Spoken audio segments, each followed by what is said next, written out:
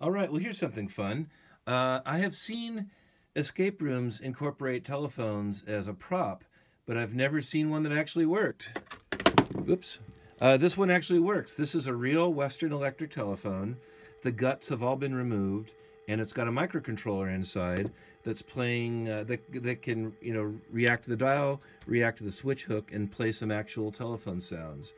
For the purposes of making this video, I had to cheat a little bit, and instead of routing the sounds to the earpiece the way they would normally work, I've got them going to a small speaker that's next to the camera so you can hear all the sounds that it plays. So of course that's the classic receiver off hook sound. But there's a bunch of other sounds that are incorporated into this, as we'll see in just a moment. And if you'd like to make a call, please hang up and try again. Oh, there we go. Okay, so we're going to hang up. In addition to detecting the dial and the switch hook and recognizing things that are dialed into the phone, it can control solenoid latches, much like the other controller demonstrated in a different video, that's connected to this jewel box that has spring-loaded drawers. So a player enters the room, they find the phone. If you just start dialing digits, and I have no idea what number I just dialed, I'm just dialing stuff at random.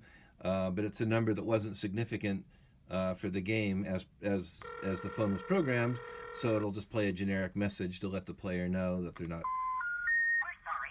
Your call cannot be completed as dialed. Please check the number and dial again. Okay, so they'll actually have to play the game, figure out what the next clue is. It could be programmed, so if you dial the operator or some other number, it'll provide a hint, maybe with an audio recording, or maybe in some sort of more direct manner.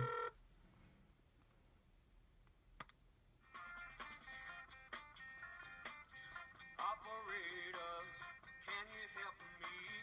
Help me if you please. And oh, look, a hint. Okay, so they go on, they play the game, and eventually they find out that, oh, in fact, the number that they need to dial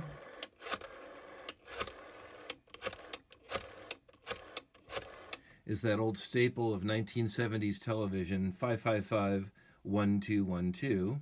And if they dial that number,